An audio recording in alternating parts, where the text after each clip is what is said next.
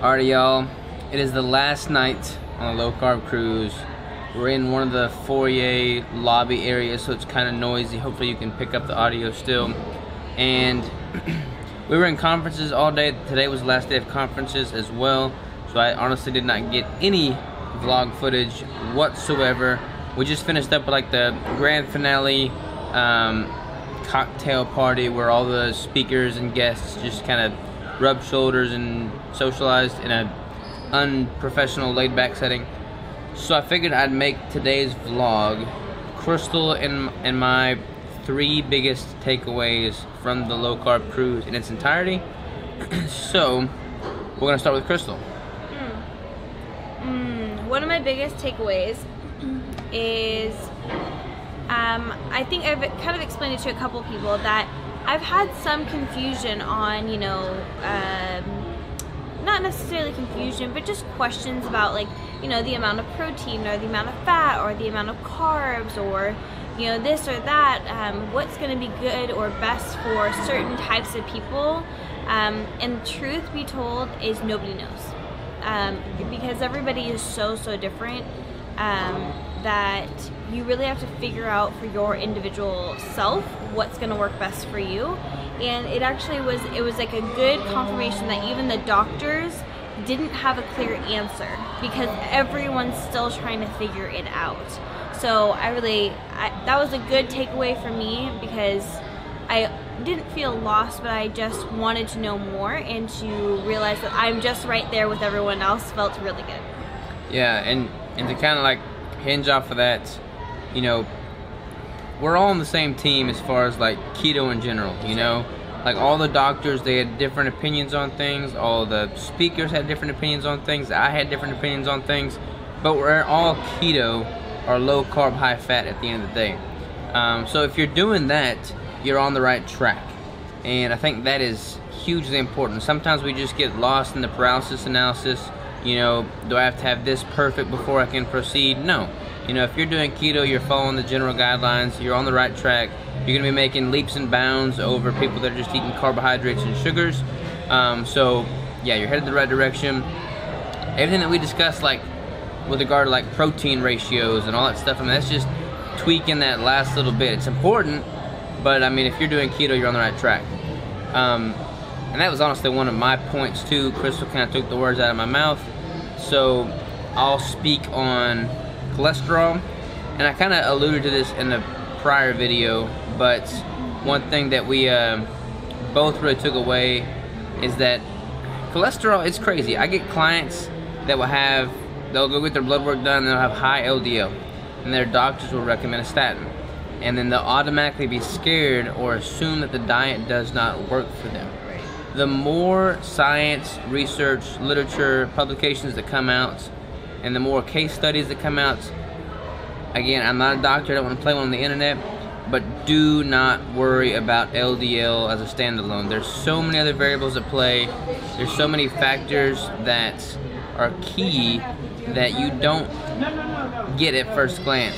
Sorry, it's kind of noisy in here, but if your LDL is high and that's like, just don't worry too much about cholesterol. That's the main takeaway. I want to really stress.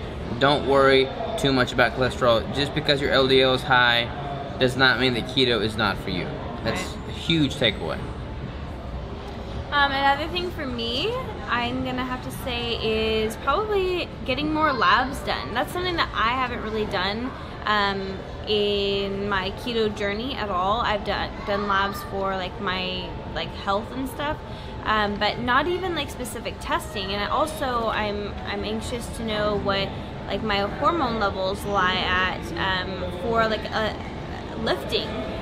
You know, how much testosterone am I producing? How much progesterone? How much estrogen is my body naturally producing? And as well as, you know, your thyroid, and I mean, everything comes into play. And of course, I already have my own health problems that, you know, certain things might be higher or lower than others, and it would be just really good to know. And it was cool to see how many people were actually taking initiative and going and getting those things tested, and how important it can really be to your specific diet. So I'm really excited to go get more labs done, more tests done, and I suggest all of you guys do the same things.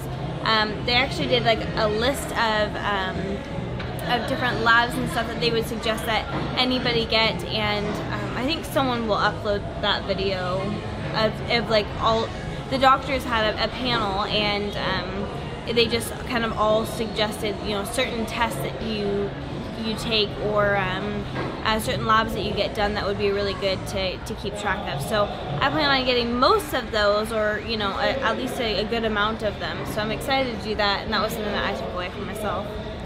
Yeah, and kind of to hinge off of that yet again, you know, there's different opinions, different techniques, different practices used by everybody that was at this conference.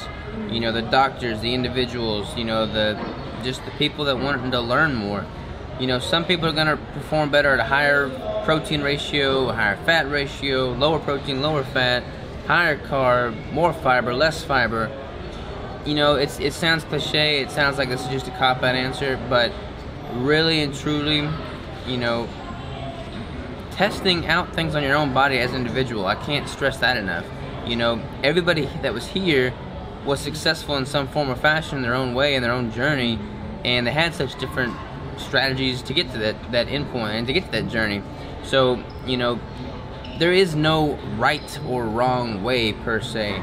There's your way. So be okay with finding and discovering your way. And that was again kind of like a cop-out answer. So just to give you a little bit more of a, you know, specific, fiber. Fiber is one thing that I'm taking a keen interest in. You know, fiber, it's kind of interesting. There was an interesting point made tonight.